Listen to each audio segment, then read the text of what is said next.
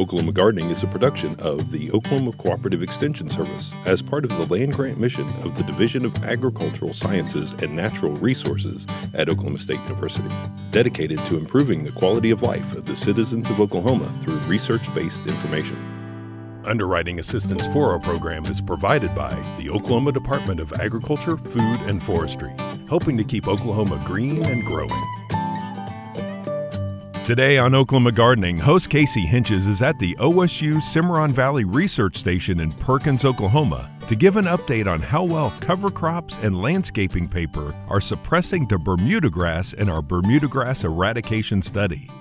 We traveled to Freedom Farms in Oklahoma City to see how they are combating hunger and other inequalities in the middle of a food desert. OSU Area Horticulturist Jim Shrefler gives an update on the squash row cover trial in Lane, Oklahoma, and we hear the buzz on some local bees.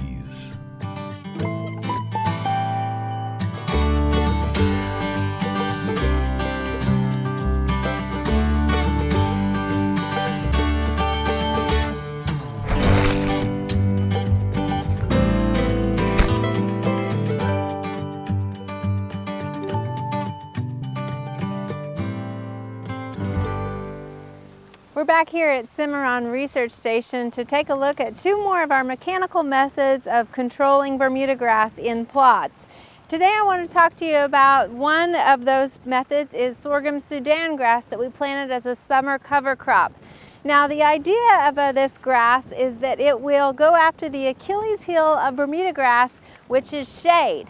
So this grass, as you can see, is the same behind us. We just let it grow tall here, but it can easily reach a 6-foot height. Sorghum sudan is often used in the agriculture industry as a summer cover crop, and it's also used for grazing or forage. But you can see here, we're not necessarily grazing it, but you can see why it is a grazing grass, because it so readily regrows. In fact, it gets kind of more clumping, and you can see there's a lot of side shoots to it when you cut it back. So it's nice because it really gets thick, and that's what we wanted. We wanted to really shade out any potential bermudagrass rhizomes that were growing in these plots. Now the thing is at this point we're nearing the end of the summer, and so we've got to figure out what we're going to do with this cover crop. And really you can do two things. You can, one, either cut this way back, shred it up, and till it into the soil, and then look at planting a winter cover crop if you wanted to do that. Now the concern is you want to go ahead and till that into the soil and let it set and kind of break down some of this biomass before you plant your cover crop. And so doing that, you want to back up your calendar a little bit. So you got to think you want to plant your winter cover crop around September. So you're going to need to till this in about August so that it has a couple of weeks to break down all of this biomass.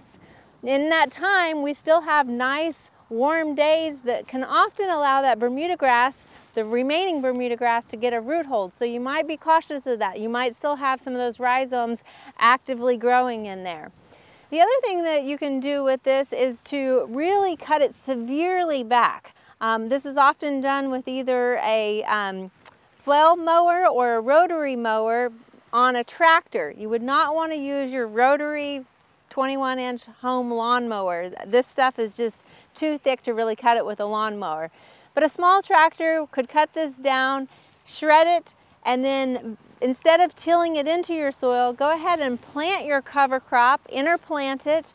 You would want to maintain this really mowed down to allow that cover crop to get that sunlight and to get established. So eventually the cool weather will knock out this summer cover crop while your winter cover crop will continue to grow. When you're choosing your winter cover crop, you also want to think about which one in particular you want to plant. So we're incorporating a lot of biomass that's going to break down, and doing so, it's going to tie up any available nitrogen that's already in the soil. So planting something like a legume, such as crimson clover, is going to allow it to have a little bit more nitrogen versus something else that maybe wouldn't have the nitrogen in there because it'll be tied up breaking down all of this carbon matter. So while sorghum Sudan is often used in the agriculture world, it can be used horticulturally. And the reason why we did choose it here was not only to shade out the Bermuda grass, but it's a fierce competitor for that Bermuda grass because it is also going after any of the available nutrients and also the water, because we have not irrigated this. So it's able to establish in a dryland situation, which makes it a nice cover crop for Oklahoma.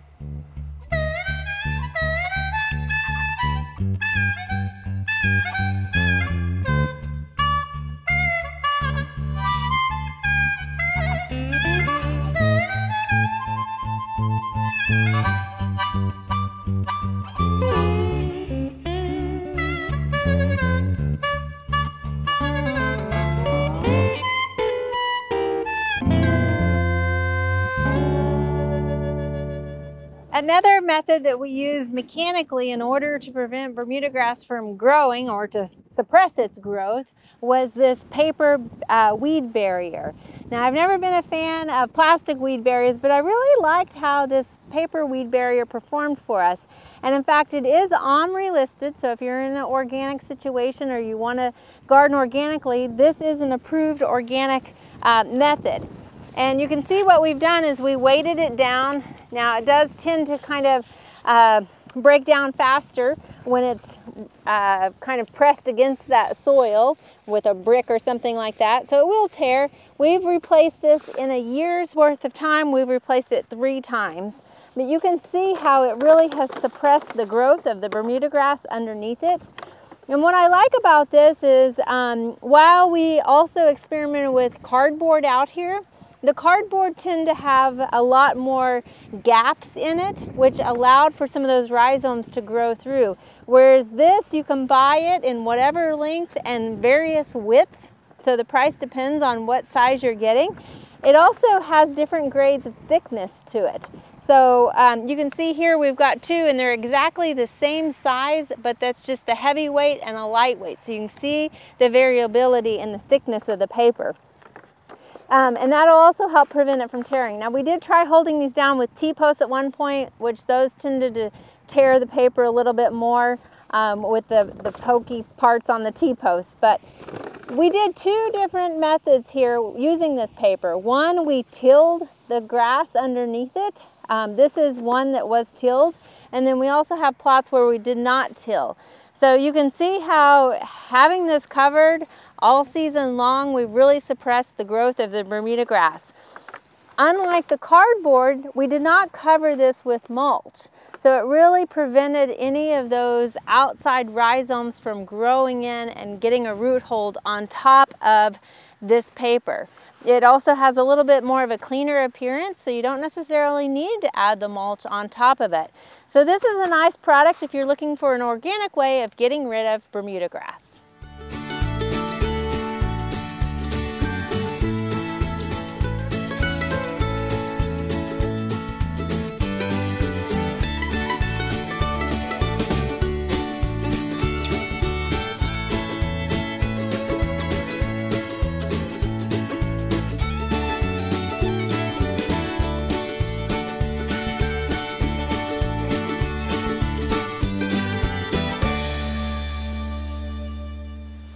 We often hear about food deserts and how community gardens can make an impact in those areas. Today we're here in northeastern Oklahoma City to take a look at the 5-acre Restore Farms and see how they're improving the community around them.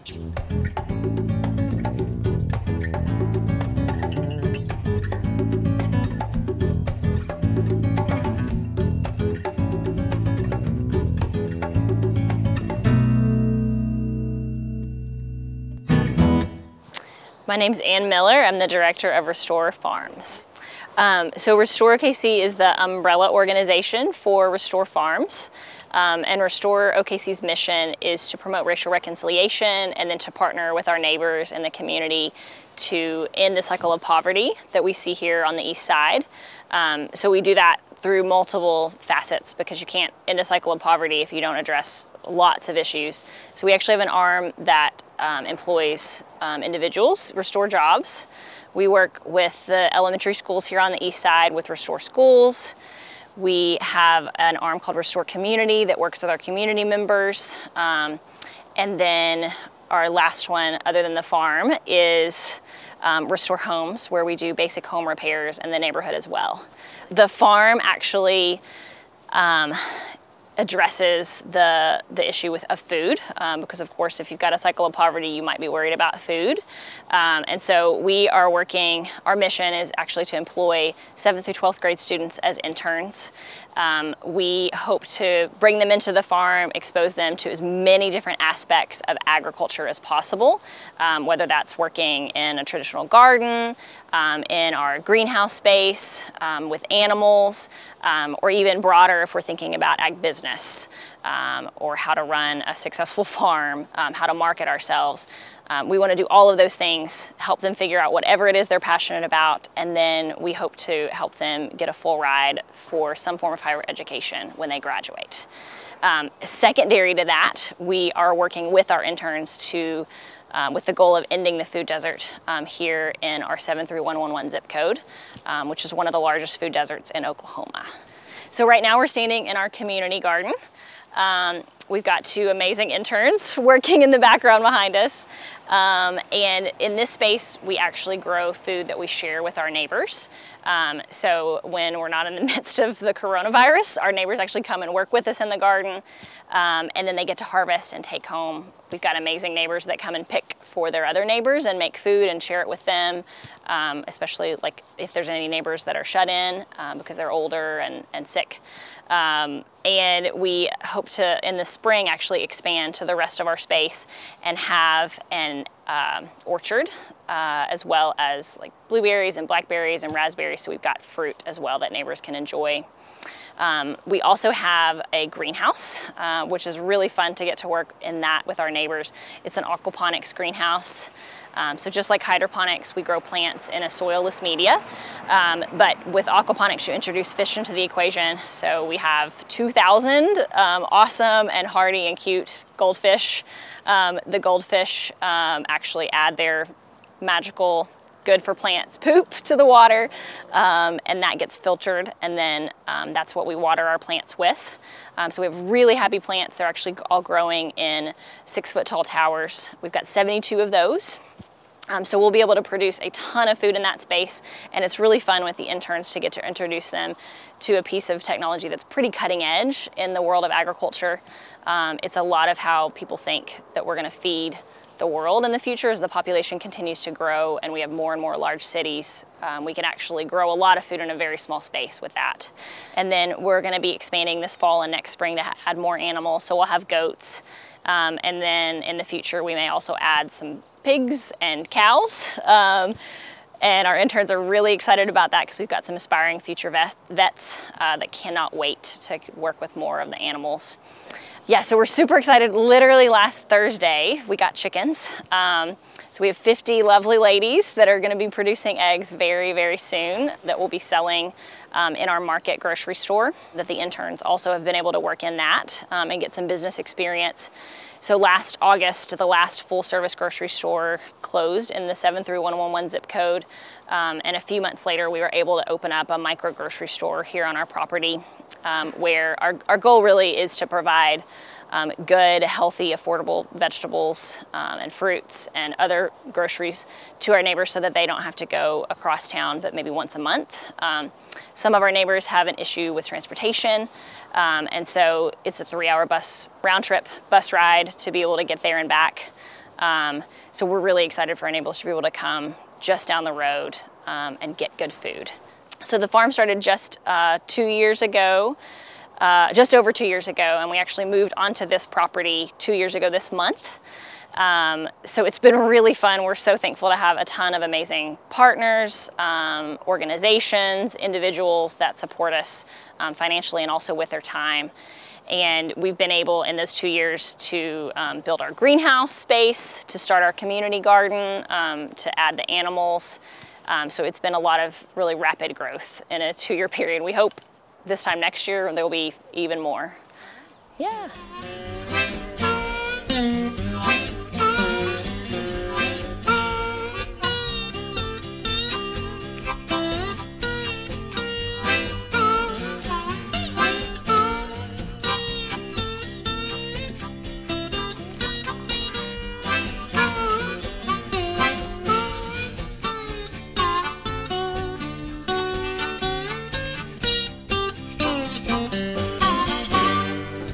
We're here today at the West Watkins Research and Extension Center, located just 10 miles east of Atoka, Oklahoma, at the city of Lane.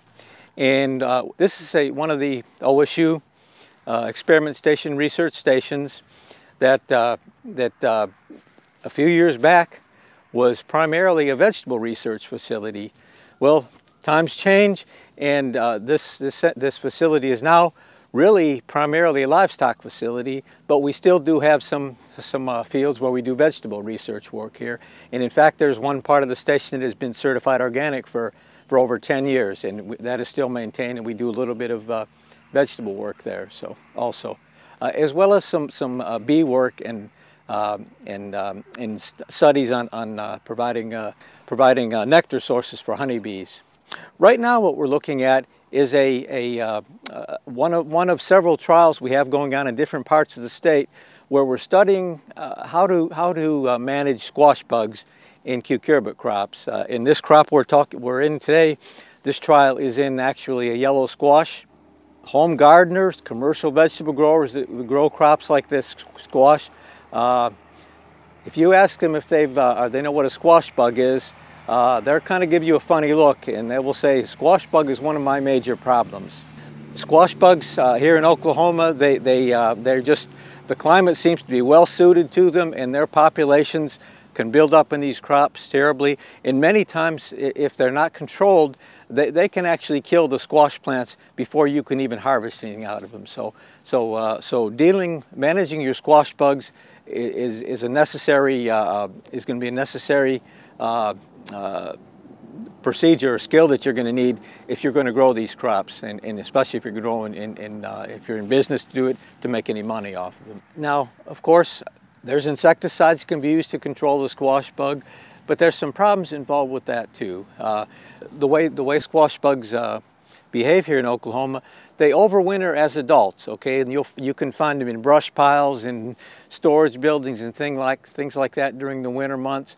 Once springtime comes around, they will come out of their overwintering location, and they're very specific for plants in this family, the watermelon, squash, cucumber family, and they can sense from long distances where there's a active crop growing, and they will fly to that crop so they can arrive there and begin to feed and begin to lay their eggs and start the generation for that summer.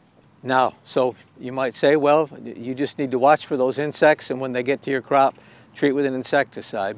There's several problems there, in that the adult squash bugs, they're not easy to kill with insecticides, okay? If you use the insecticides following the label instructions and all that, it can be very difficult. Part of the problem is, when do you apply it? The squash bugs, they arrive at the plants. They're very secretive. Many times your plants, there'll be a lot of squash bugs there, but they're down low at the base of the plant, and the grower doesn't even realize they're there until you've already got a huge population there and already doing damage to the crop. So another problem is, again, pollination. Pollination is very important in squash production if you're going to produce any fruit, okay? If you don't have any pollinators there, you can have beautiful plants and with lots of flowers, but you're not going to produce any fruit. So to get back to the problem with the insecticides, when you've got all this pollinator activity going on a daily basis, when are you going to apply the insecticides? Because the insecticides, while they will control the insect pests, they can also injure the pollinators. So, and many people would prefer just not to use any insecticide when those pollinators are there. Okay,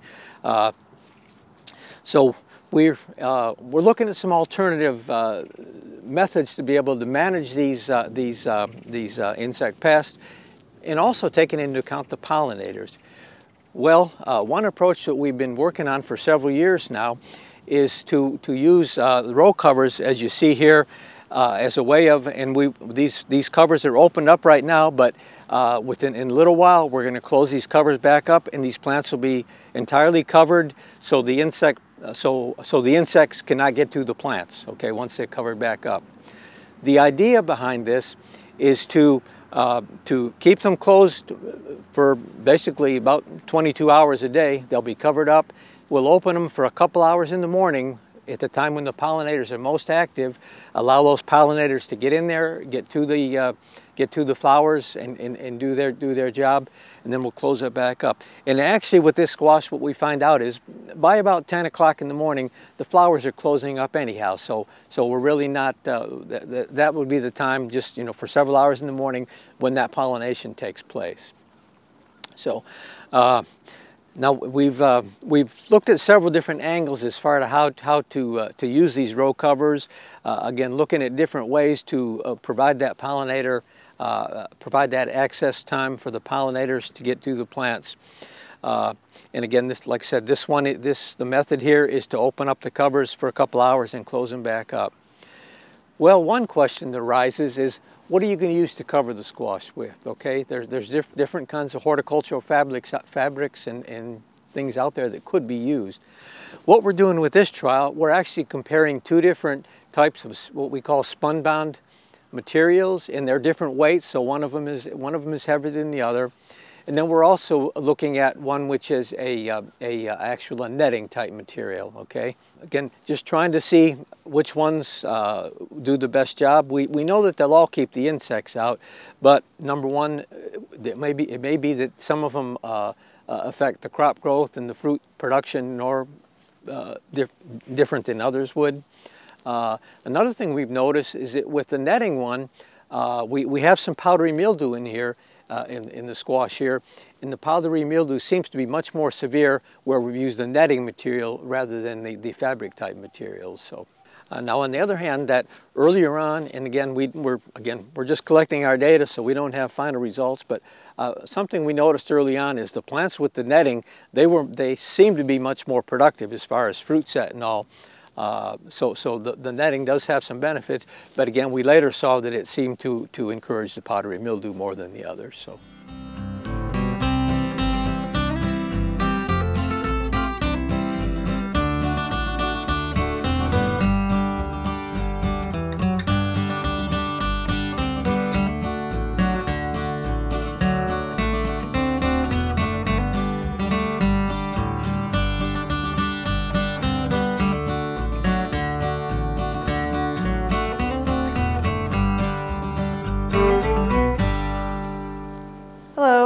My name is Teri Cocke and I'm from the Department of Integrative Biology.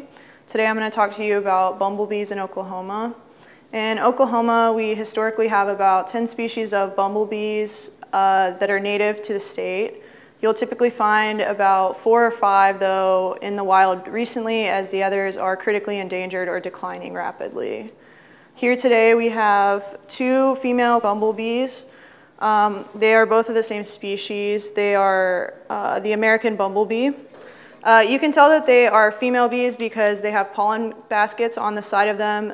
Those are known as cobricular baskets. And any female bumblebee will have pollen matted on the side of their legs that they are collecting to take back to the nest.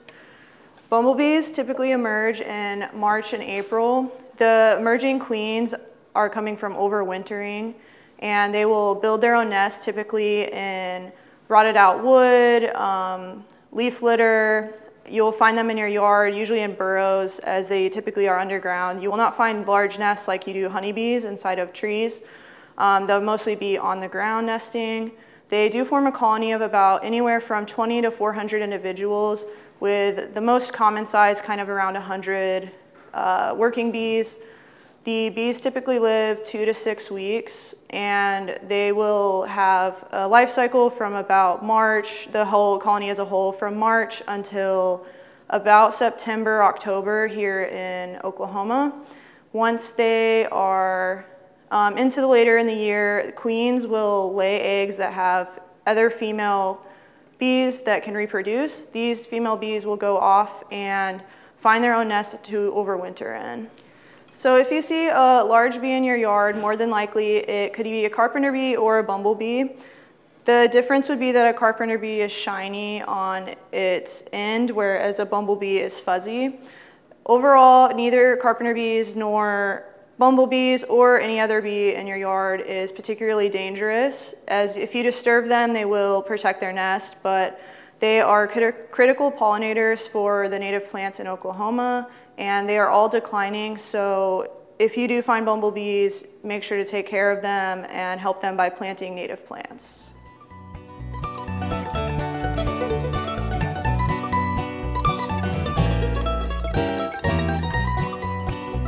There are lots of great horticultural events this time of year.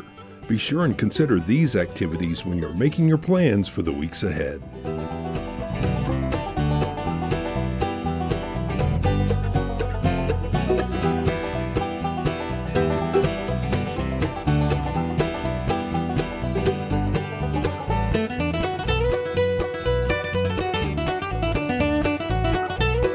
Next week, Casey checks out the coleus that we planted last spring and shows how to carry them over to the next season.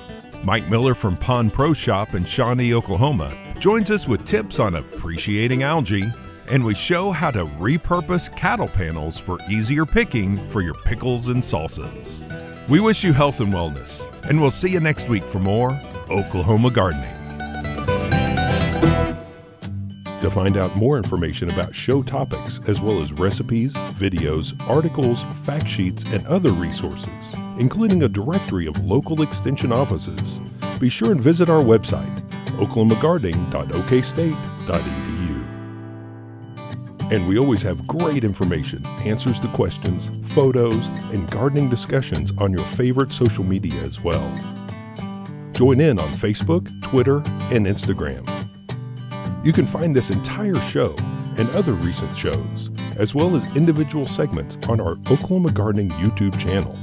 And tune in to our OK Gardening Classics YouTube channel to watch segments from previous hosts.